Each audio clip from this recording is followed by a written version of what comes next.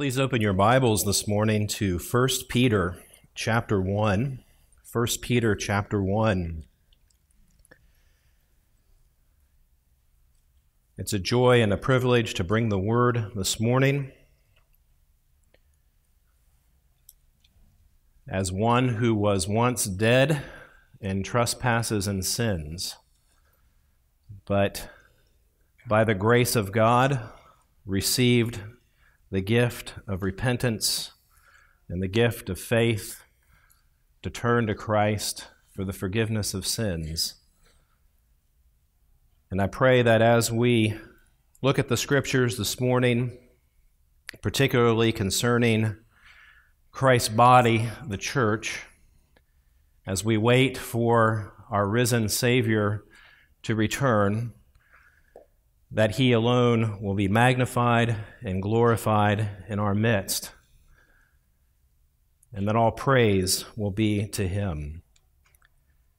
1 Peter chapter 1, we're going to read verses 3 through 5, which describes the wonderful work of salvation. And then we're going to turn over to chapter 2 in verses 4 through 10 and see how those who are in Christ are part of a building of which Christ Himself is the cornerstone. 1 Peter chapter 1, beginning in verse 3. Blessed be the God and Father of our Lord Jesus Christ. According to His great mercy, He has caused us to be born again to a living hope through the resurrection of Jesus Christ from the dead, to an inheritance that is imperishable, undefiled, and unfading, kept in heaven for you, who, by God's power, are being guarded through faith for a salvation ready to be revealed in the last time. And as we wait, going over to chapter 2, beginning in verse 4, we continually come to Christ. As you come to Him, a living stone, rejected by men, but in the sight of God, chosen and precious, you yourselves, like living stones, are being built up as a spiritual house, to be a holy priesthood, to offer spiritual sacrifices acceptable to God through Jesus Christ. For it stands in Scripture, Behold, I am laying in Zion a stone, a cornerstone, chosen and precious, and whoever believes in Him will not be put to shame. So the honor is for you who believe, but for those who do not believe, the stone that the builders rejected has become the cornerstone, and a stone of stumbling and a rock of offense. They stumble because they disobey the word as they were destined to do. But you plural, you all, are a chosen race, a royal priesthood, a holy nation, a people for His own possession, that you may proclaim the excellencies of Him who called you out of darkness into His marvelous light. Once you were not a people, but now you are God's people. Once you had not received mercy, but now you have received mercy. Last week and this week, we are considering church membership. We're considering the body of Christ. My fellow elders requested that I preach on this theme for the encouragement of our body, for our edification in the Lord Jesus Christ, and it's a joy to do so. Why is it that we are spending time even at this critical point in many's liturgical calendar, the resurrection of Christ, to consider the church? Well, there are several reasons. When we think about the church and church membership, It's a reflection of the priority in the New Testament. The New Testament prioritizes the local church. And all throughout the New Testament, we find an assumption that followers of Christ will be committed to a local church. All of the epistles are written, well, not all, except the pastoral epistles in Philemon. They're written to churches, local assemblies. Also, as we think about church membership, the priority of the church, there's an element of polemic to what we're doing. We're standing against the seeker-sensitive philosophy of this age that goes to those who are dead in their trespasses and sins, that goes to those who are driven by the world which is under the influence of the prince of the power of the air, and asks them what they want in a church. It is a vile departure from Scripture. Considering the local church and the significance of church membership also stands against the deification of individual Christian experience. In other words, the idea that my experience is what validates the truth. And when we think like that, it is a deification of individual Christian experience. Truth is truth, regardless of what my experience is. Truth is from God, and truth is in His Word. His Word is authoritative. We also stand against a consumer mindset of Christianity that says church is about you getting what you want and getting to do the things you like to do. That's not the scriptural paradigm of church. And we stand against these things not simply to be adversarial. No one likes to be adversarial and confrontational. No, we stand against these things because Christ is precious. We stand against these things because we serve a risen Savior who is going to return. And what is at stake is the eternal destiny of souls. And so we hold forth Christ. We do not hold forth worldly philosophies. We do not seek to bring people in with gimmicks that appeal to the flesh. No, Christ is too precious. Our Savior reigns. We long to be under His authority and to speak truly as ambassadors for Christ. But also considering the local church and church membership is for the encouragement of our body, of our committed members, those who serve so well and so faithfully, those who love the Lord, those who are grieved when others leave. And it prepares the way for new members, for those of you that are longing and wanting to be a part of this local body. And so again, it is a great joy to deliver the message this morning on this theme. And I also think it's important to point out that this is part of a larger series where Pastor Don has preached on love and church membership, and also under the Spirit's influence, which are also two critical messages that factor into what we're saying and emphasizing the importance of the local church. The church exists because Jesus defeated death. Paul, in his letter to Corinthians, 1 Corinthians, he begins that letter with an emphasis on the cross. He deals with a number of issues in the local church. And then he comes to the resurrection in chapter 15, and he encourages them with this statement, "But in fact, Christ has been raised from the dead, the first fruits of those who have fallen asleep."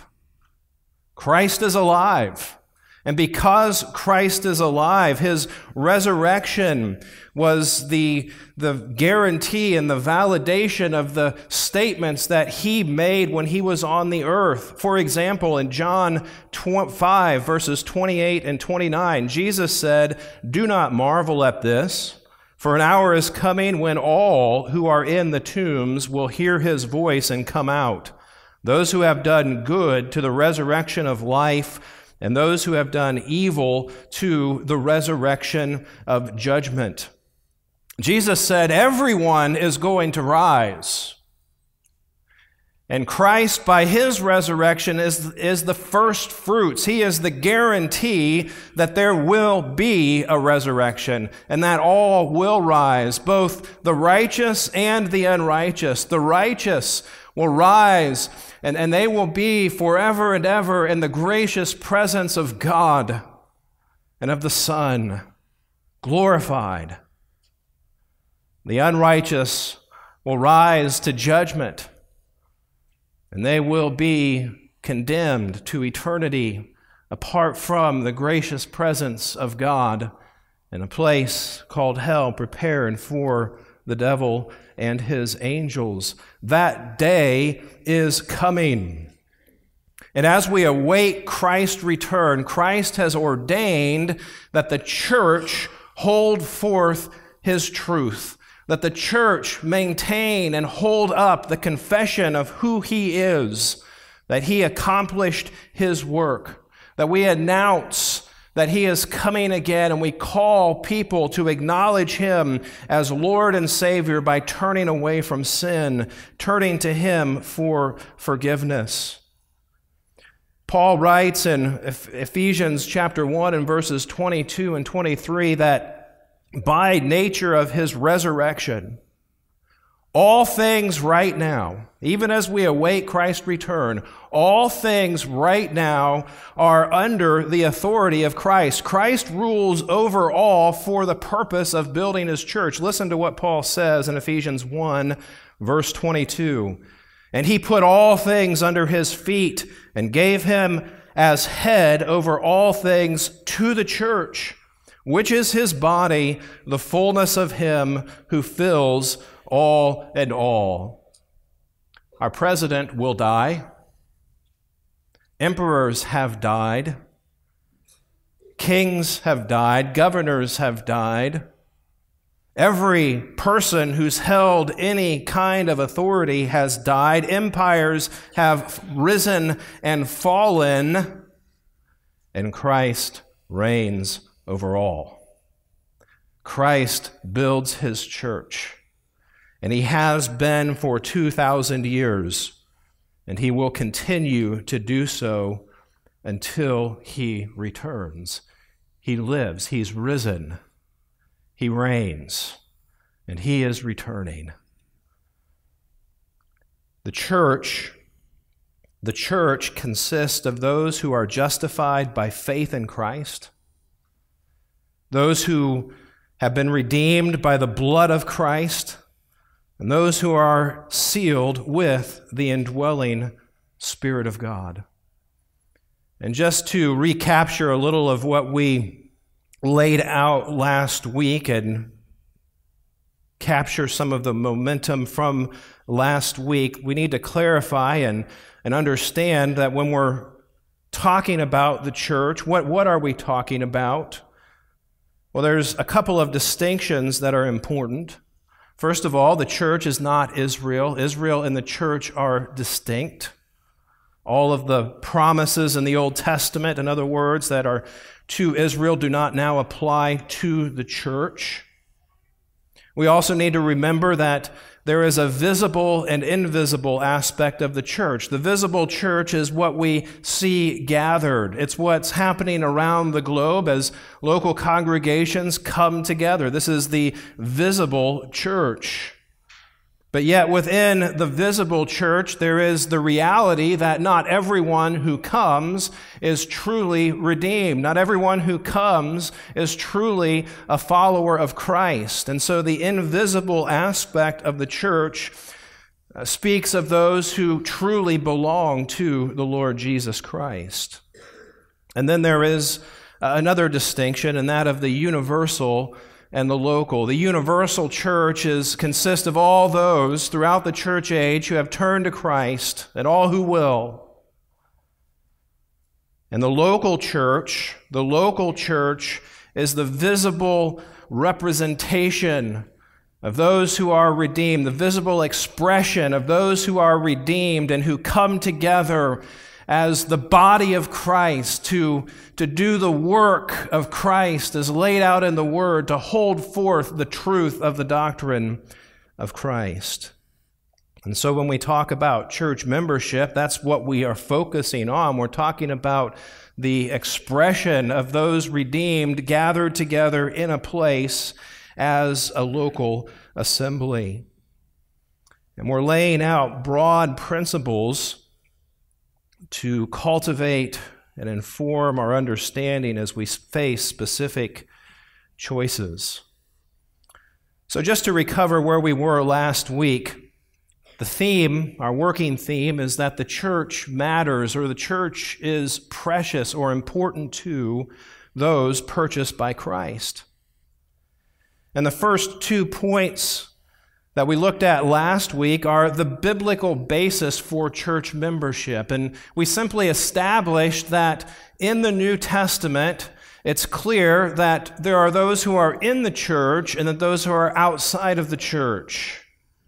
And that God has designed the church to, as we wait for Christ on this earth, to gather together as local assemblies where there are leaders, shepherds over the flock that are among them, and then collectively, as we do that in our local assemblies, we are holding forth. We are the pillar and the buttress of the truth that Paul summarizes in 1 Timothy chapter 3 and verses 15 and 16 in a Christological statement. So we establish the basis of church membership. Believers are part of local churches. And then we looked also at the significance of church membership. Because the church is the body of Christ, because the leaders are appointed by the Holy Spirit according to Acts 20:28, because the church belongs to God, because the church has been purchased by the blood of Christ, and because the church is the pillar and the buttress of the truth, the church is significant. It's different from your Sam's Club membership. It is designed by God to be the place where eternal souls prepare for eternity. And so continuing on this morning, after establishing the biblical basis for church membership, the significance of church membership, we're going to consider today the responsibilities of church membership and the blessings of church membership. The responsibilities and the blessings of church membership. And as we look at these broad principles, last evening I was doing some work around one of our flower beds and just edging, making the distinction between where my grass was and where the flower bed was. And there's a lot of work that I still have to do in that flower bed to actually make it look nice. And I don't know, with the way things go at my house, it might never look nice. But that edging process was important. It's an important start to define things. And so that's what we're trying to do here, is we're defining things and doing so in a way that we hope is an encouragement and a blessing to understand the body of Christ as we look at the revelation in the Word of God. So let's think first of all about the responsibilities of church membership. As we would come and be a part of a church, what does God say are the responsibilities? How do we interact? How do we act as members of a church, as living stones, as what Peter describes us in that chapter? Well, turn to Hebrews chapter 10. We're going to look at several passages this morning in the time that we have remaining. Hebrews chapter 10. And look at verses 24 and 25. Hebrews 10, verses 24 and 25. Let us consider how to stir up one another to love and good works, not neglecting to meet together, as is the habit of some, but encouraging one another, and all the more as you see the day drawing near. The first responsibility that I want to point out from God's Word is faithful presence. Faithful presence. We're to consider how to stir up one another to love and good works, and that necessitates then not neglecting to meet together, as is the habit of some, but encouraging one another, and all the more as we see the day approaching. Now, this is verses 24 and 25, and so there is a context. Let's look at the context. Look at verse 19. The writer of Hebrews has established Christ as the final sacrifice for the forgiveness of sin. There is no longer any offering for sin. And so he says, verse 19, "Therefore, brothers, since we have confidence to enter the holy places by the blood of Jesus, by the new and living way that he opened for us through the curtain, that is, through his flesh, and since we have a great high priest over the house of God," so let me just pause there. Notice what he does. He lays out two spiritual principles. We have confidence to come into the holy places by the blood of Jesus. We have confidence to go directly to God because of the work of Christ. In verse 21, that is because we have a great high priest, speaking of Christ, over the house of God. All right, so those are the spiritual principles that he lays out. So based on that, verse 22, let us draw near with a true heart and full assurance of faith, with our hearts sprinkled clean from an evil conscience and our bodies washed with pure water. Let us hold fast to the confession of our faith without wavering, for he who promised is faithful. And let us consider how to stir up one another to love and good works, not neglecting to meet together. Do you see what's happening? The writer of Hebrews says, here is the spiritual reality. Here's what Christ has done for you. Now, here are the implications. Draw near. Would you argue that because of what Christ has done, that you should not draw near? No, let us draw near. And then, looking down to verse 23, not only let us draw near, but let us hold fast. Would you argue that we ought not hold fast the confession? Of course not. Let us draw near. Let us hold fast. And as a third implication of what Christ has done and of the spiritual blessings we have in Christ, let us stir up one another to love and good works, not neglecting the meeting together as is the habit of some. Do you see the plane that the writer of Hebrews places the need to meet together? It's the same plane as holding fast the confession of Christ. It's the same plane as drawing near. Draw near, hold fast, stir up. It's all part of life in Christ. A faithful presence is required in Scripture of God's people, that we come together so that we do stir one another up. We stimulate one another to serve Christ. Why? Because the day is coming near. He's coming. He's coming. He's coming. Are you living for him? And we need that. Jesus warned us to not become drunk with dissipation and to allow the things of this earth to crowd in and crowd out the spiritual realities of life. And that's what the writer of Hebrews is picking up on here. We're still in the flesh. We need to gather together to stir one another up to love and good works. The next verse, verse 26, is rather sobering.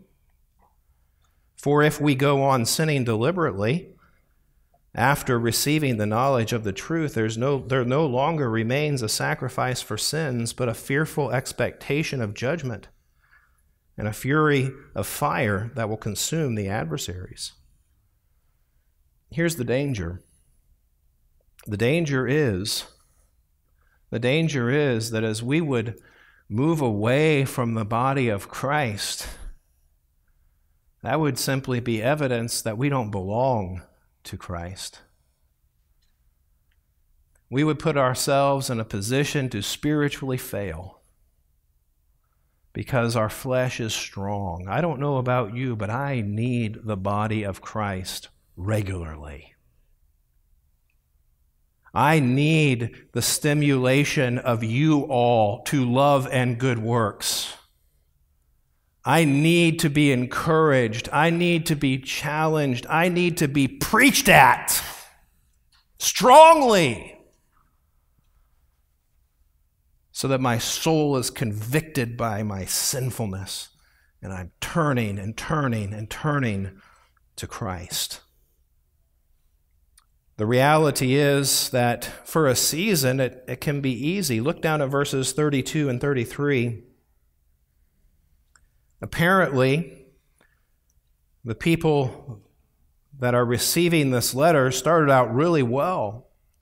But recall the former days when after you were enlightened, you endured a hard struggle with sufferings, sometimes being publicly exposed to reproach and affliction, and sometimes being partners with those so treated. For you had compassion on those in prison, and you joyfully accepted the plundering of your property, since you knew that you yourselves had a better possession and an abiding one. What's happening? Well, at the time of receiving Christ, there was some persecution that these people endured, and they were joyful, realizing, you know what? The world can take everything I have, but I have Christ, and I have the body of Christ, and we come together and we help one another. But things had gotten kind of easy, apparently. And so in verse 36, the writer says, "For you have need of endurance, so that when you have done the will of God, you may receive what is promised. For yet a little while, and the coming one will come, and will not delay. But my righteous one shall live by faith. And if he shrinks back, my soul has no pleasure in him." Our gathering together consistently to stir up one another to love and good works is the expression of our faith. It's the expression of our faith that Christ is coming again. It's the expression of our faith that we need the body of Christ to prepare for that we are weak and that will be undone if we're on our own. And so we endure. Even when it seems like things are going great, I still need the body of Christ. So don't neglect to meet together. The first responsibility is faithful presence. Let's look at another responsibility. Turn over to 1 Thessalonians. 1 Thessalonians chapter 4. And this was in verse 25 of Hebrews 10 also. But 1 Thessalonians chapter 4 and verses 13 to 18 describe the coming of Christ, the day when the dead in Christ will rise first, and we who are left and remain will be caught up with them in the air to be with the Lord. What a great day that will be at the trumpet of God. But as Paul concludes that glorious description of the coming of the Lord, he says in verse 18, therefore, encourage one another with these words. And then look at chapter 5, verse 11. Again, he's filling out the day of the Lord and how we ought order our lives because Christ is coming. And in verse 11, again, he concludes that section with the same exhortation. Therefore, encourage one another and build one another up, just as you are doing. Verse 14, he continues, we urge you, brothers, admonish the idle, encourage the faint-hearted, help the weak, be patient with them all. And again, we're looking in general principles. There's much in all of these passages, but a second responsibility that we see from this and other passages, we have faithful presence. We gather together regularly as an expression of our confession of faith in Christ, and we participate, secondly, in mutual encouragement. Right? When I come to church, when I gather with God's people throughout the week, when I interact with families, when we talk with one another, there is a biblical exhortation that we encourage one another. We build one another up. Those interactions are for mutual edification and mutual encouragement. It's often easy to come to church with the mindset, what can I get out of this, right? Did I get what I wanted? That's our fleshly default. But what we find in Scripture is that as we look to Christ and as we anticipate gathering together, our heart is, how can I be a blessing? How can I encourage? How can I build up? I come, in other words, and meet with God's people with a prepared heart and mind to contribute to the mutual encouragement and mutual edification of the body of Christ, because it is a body, and we function together as a body. So these are kind of building on one another, aren't they? I mean, it's hard to have really close and significant mutual encouragement if we're not together. So it starts by coming together. We come together, and we come together to be an encouragement to one another in the things of the Lord. And notice again, and we've seen this in both passages we've turned to so far, these exhortations are all rooted in the reality that Christ is coming again. He lives, He's reigning, and He's going to return. This is important, and we don't know when it will be. It might be before the end of this service. We'll be in the presence of Christ. What a glorious thing that would be. We mutually encourage one another. And, here at Truth Community Church, this is something that so many of you are really, really good at. Walk into the building and there's smiling faces of people who love the Lord and are here to encourage others. And what a blessing it is. What a blessing it is to walk in, to see those people week after week, knowing that their heart is to obey Christ and experiencing the encouragement in the Lord. Well, there's another responsibility in church membership. Turn back to Hebrews chapter 13. Hebrews chapter 13.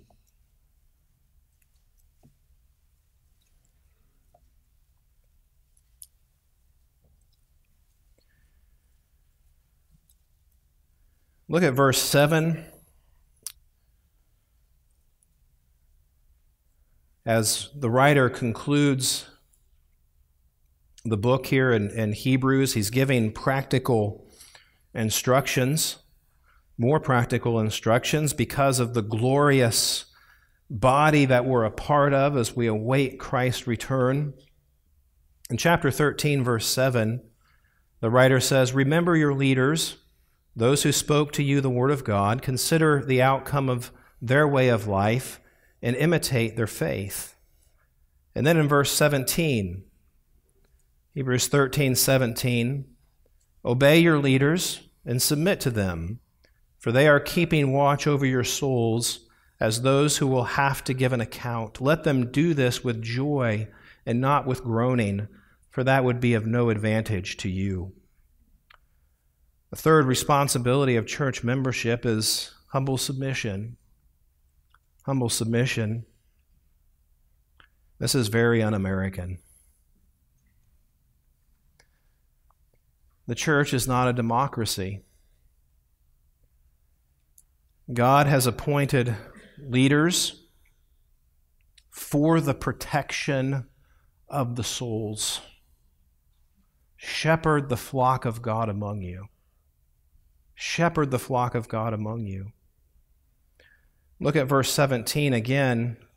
You know, if you just stop at obey your leaders and submit to them, that is really harsh, sounds like. But there's a reason. For they are keeping watch over your souls as those who will have to give an account. The instruction that leaders give to the people, to the flock of God, is instruction that is out of the authoritative Word of God for the good of your soul. We're told in 1 Peter chapter 2, right after the end of where we ended this morning at the beginning, in verse 11, Beloved, I urge you as sojourners and exiles to abstain from the passions of the flesh which wage war against your soul. There's a reality that as we are waiting for Christ to come, as we're seeking to show forth the excellencies of His name, we are still dealing with the passions of our flesh that rise up, and they wage war. They wage war against our soul. And the responsibility of those called to shepherd the flock, to give instruction, to give authoritative biblical instruction. It is done for the care of your soul. It is done with a charge, like a military charge. This is the way that God has laid out. Walk in this way because your passions are waging war against your soul, and giving in to your passions is spiritually disastrous.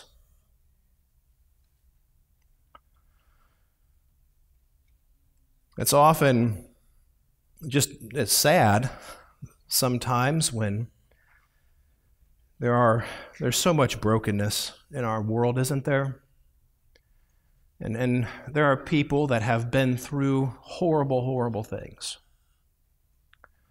And every now and then someone will come and say, I need some help in a particular area. But then the next statement is, and don't tell me essentially what God has said. In other words, there's an understanding of what God has said, but I don't want to hear that. I'm basically trying to find a loophole to make life work. Well, you're not going to hear that. I'm sorry. The only thing I have is what God has said. The only thing that leaders, qualified leaders, have is what God has said, because that's the only thing that's going to care for your soul. And more than that, to give any philosophies, to give any man-made solutions, there's a day that the leaders stand before Christ, and what are we going to say then? Oh, Lord, you didn't understand life in 2023. I mean, the Bible is antiquated. I couldn't give that advice. Oh, what a horrible, horrible account to give. Obey your leaders as those charged with keeping watch over your soul, and those who will have to give an account, and let them do this with joy and not with groaning, for that would be of no advantage to you. Here's the beauty of being in a position to submit to leadership. that God places over you in the church and in other realms as well, when you're in that role, your responsibility is to submit. The ones over you carry the responsibility of the instruction they're giving. And often the test of submission is not when things are going well and when I agree with everything, but when things are difficult and I disagree. And I say that, you know what? I might not agree with that, but there are people in my life that have been charged by God to watch over my soul. And so I'm going to obey. And I'm praying that when they have to give an account, that my obedience will contribute to them giving an account with joy. And God has promised that that kind of response is spiritually advantageous even for me. It all works together. Paul expresses the heart of leaders in 1 Thessalonians 2 when he says, we were like a mother and we were like a father among you. Look at that chapter, 1 Thessalonians chapter 2, when he's speaking to this church.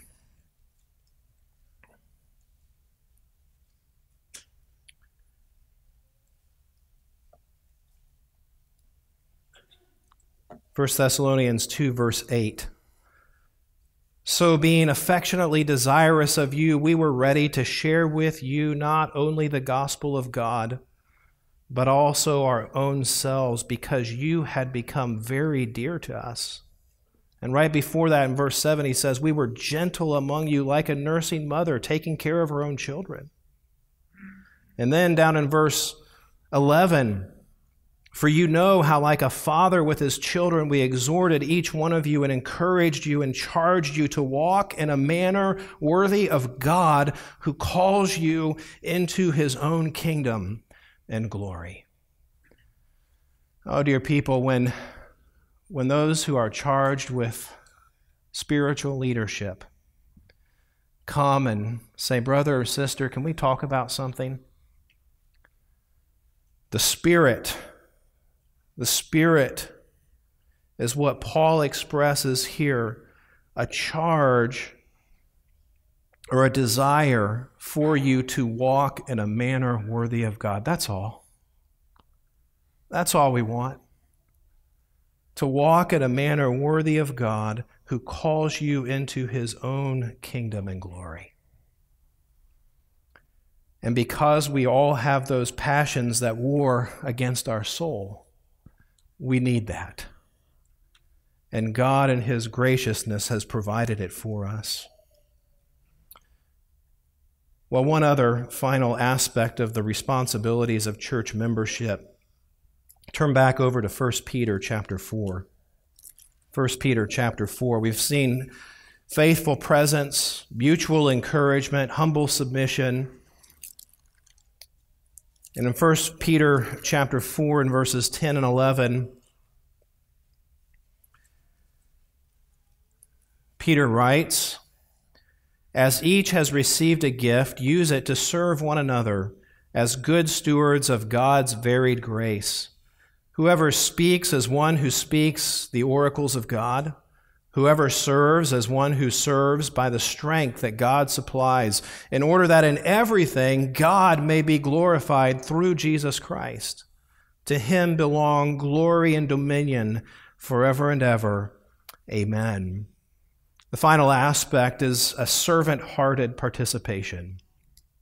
A servant-hearted participation. Faithful presence, mutual encouragement, humble submission, and servant-hearted participation. God gifts every member of the body of Christ.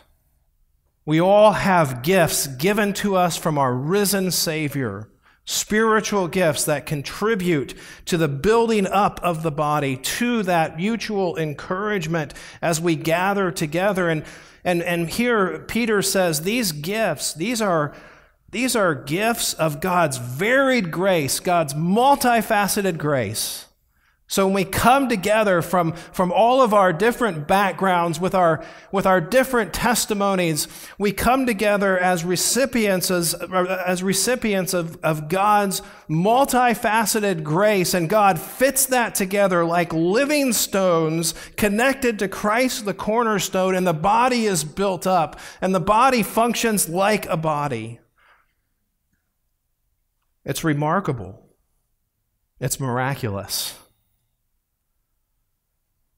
Some, Peter says, are gifted to speak, so speak what God says, the way God says it. Speak the oracles of God.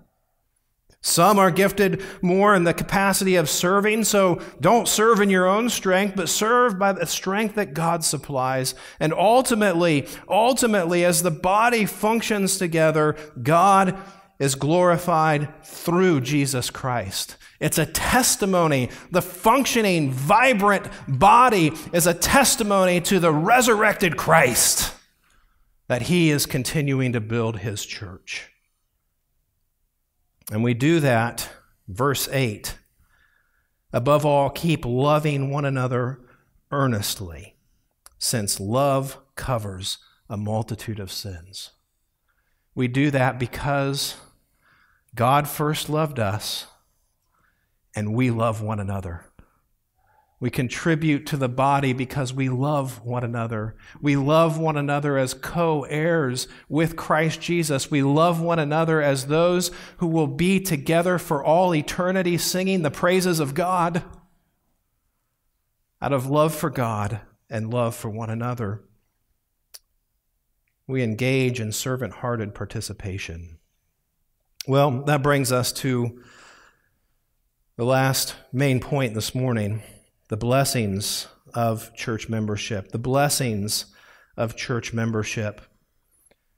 Turn to Galatians chapter 6. We'll go through these fairly rapidly this morning. Galatians chapter 6.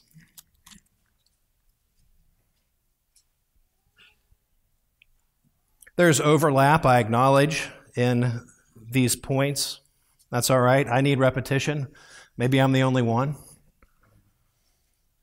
The blessings of church membership. Look at Galatians chapter 6 and verses 1 and 2. Brothers, if anyone is caught in a transgression, you who are spiritual should restore him in a spirit of gentleness. Keep watch on yourself, lest you too be tempted. Bear one another's burdens, and so fulfill the law of Christ. There are two in this passage. There's spiritual accountability. Spiritual accountability. That is a blessing of church membership. That knowing as part of the body, if I'm overtaken, if I'm entangled, that there are brothers around me, people who are filled with the Spirit, who will be willing to come and restore in a spirit of gentleness. Brothers, if anyone is caught in a sin, you who are spiritual, who are the spiritual ones? Go back to chapter 5, those walking in the Spirit.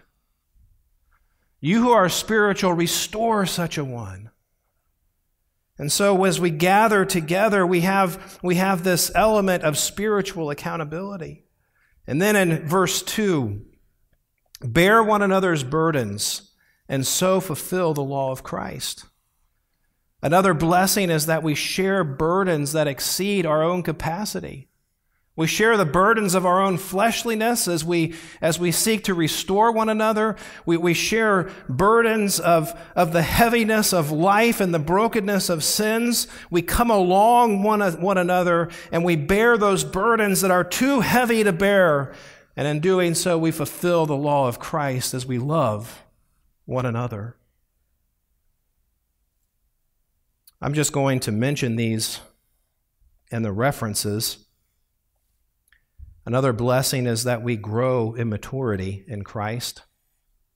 In Ephesians chapter 4 and verses 11 through 13, the teachers are given to us so that we might mature in Christ. And in verse 14, that maturity leads to a protection from false teaching so that we're not tossed to and fro by the waves and every deceitful doctrine that comes along. There's a spiritual accountability. There's sharing burdens that exceed our own capacity and a growing maturity in Christ, protection from false teaching.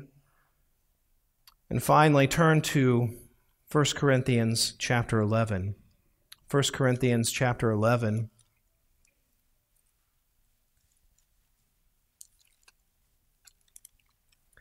On Friday, we had the privilege together of observing the Lord's table. And we do that to remember the death of Christ. We do it with self-examination. We do it as a declaration. And we do it until he comes. Look at verse 26, 1 Corinthians 11, verse 26. For as often as you eat this bread and drink the cup, you proclaim the Lord's death until he comes. We gather, we examine ourselves, we proclaim that our assurance of salvation rests in Christ's finished work alone. And we proclaim it until the day we're in his presence, until he comes. Church membership is part of the preparation for Christ's return. God ordains spiritual protection and preparation for Christ's return to happen through the local church.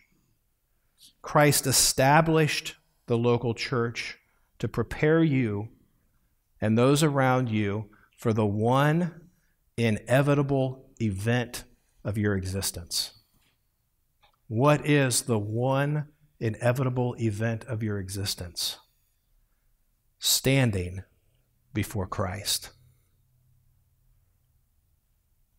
Paul writes in 1 Corinthians 12:27, now you plural, are the body of Christ and individually members of it. May the Lord give us grace to serve our risen Savior, yes, individually through his redeeming grace, but collectively as a local body of Christ, holding forth the truth that Christ is coming again. Father, we thank you today that you sent Christ, that he lived a perfect life, that he died a death for us in our place, as he took upon himself the wrath, your wrath, that we deserve. Oh Lord, we thank you for the church. We thank you for the promises that have been fulfilled, that are continuing to be fulfilled as Christ, our living Savior, builds his church. And we thank you for this local church. We thank you for the work that you are doing in building people connected to Christ, the cornerstone, as a living building, that we might show forth the excellencies of the one who has called us by his mercy. Lord, we love you. We pray that as we go from here today, we would go renewed in our spiritual strength to serve you with multiplied grace as we grow in grace and in the knowledge of our Lord and Savior, Jesus Christ. And it's in his name we pray. Amen.